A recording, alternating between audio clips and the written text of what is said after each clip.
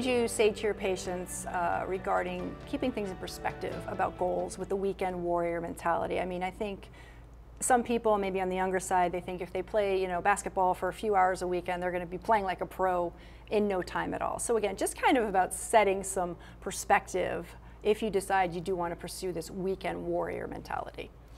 The first question I always ask my patients considering this type of change in their lifestyle is, were they ever a former athlete? Did they play sports in school?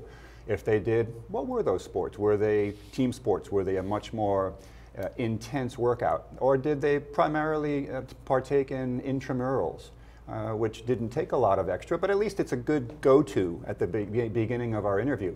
So if they are former athletes, I always want to make sure that they understand that have not been playing these sports for many years now, so they need to prepare themselves. The time of preparation is far more important in terms of preventing injury as well as still enjoying that sport. So if it's a more intense sport, and I'm going to use the example of soccer. We have a lot of soccer players here in South Miami. Sure.